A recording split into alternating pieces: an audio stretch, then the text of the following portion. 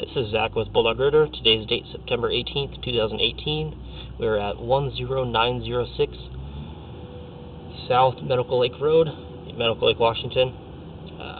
Called out today by Legacy Landscapes. We do some work from them here and then. Typically when they have some questions and concerns about where the sewer lines or septic lines or drain field lines go, as well as how deep they are.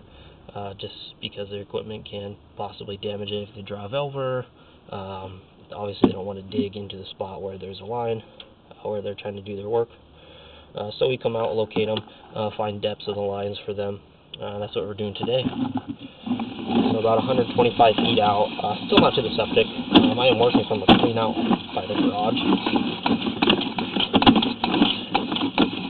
Looks like I got some stuff on the end of the camera, won't be able to see, but basically holding a little bit of water.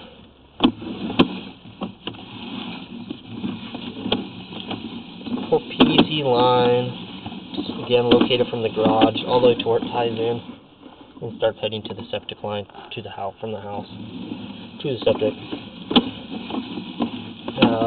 Average depth about 1 foot 2 inches deep. This is a fairly shallow line. Where they're working, seems like they have plenty enough room to do what they need to do without interfering with this.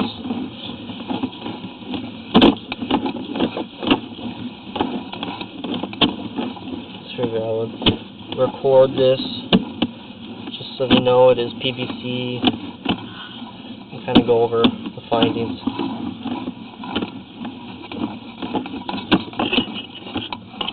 And here's a clean out by the garage.